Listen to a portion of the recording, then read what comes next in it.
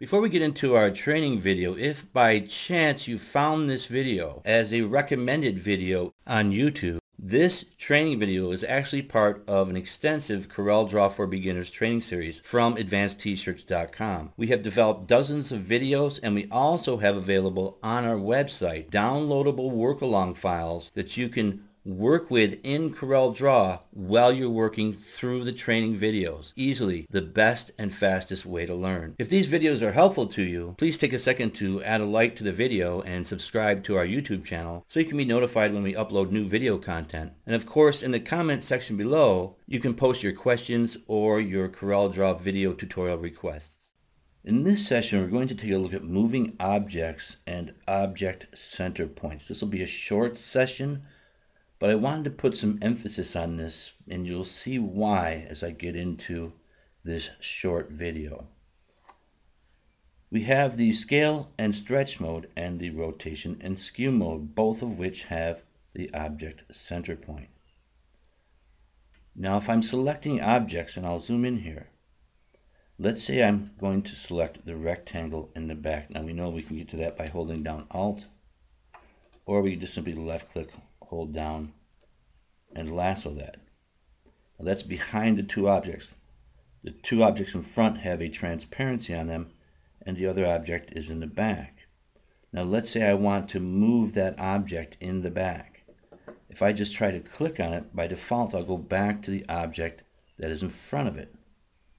Once again, holding down Alt, click through once, click through twice, I now have that object selected. Now here we can see the center point, and my cursor will change to the move cursor.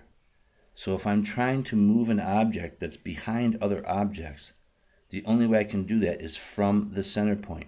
Now sometimes you can't see it based on the objects because of the color it is, but you'll always be able to find it by just simply remembering that it's somewhere here in the middle, directly aligned with the vertical and horizontal center points where they would meet. You'll find that, and your cursor will change. Then you can left click, hold down, and move that object from the center point.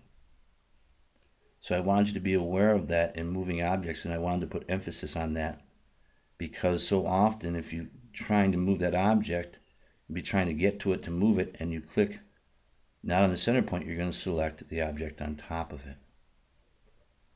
Now here from the scale and stretch mode, I'll left click and go to the rotate and skew mode, and you'll see that the center point has changed. Now it's a circle.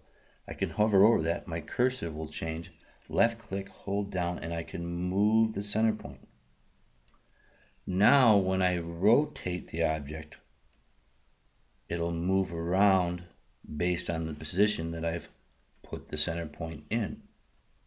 And I could duplicate there, and I'll hit Control R, which is repeat, and I can repeat the rotation of the object, duplicating it multiple times with Control R.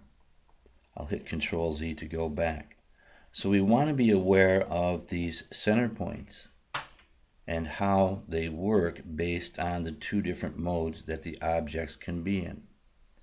Once again, if you're trying to move an object that's behind other objects, you want to grab it by the center point, and then you can move it even though it's behind other objects. Left click, hold down from the center point.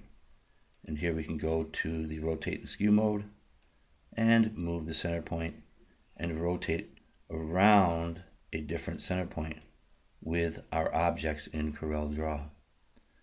So we'll wrap here concerning moving objects and their center points, and we'll continue in the next video.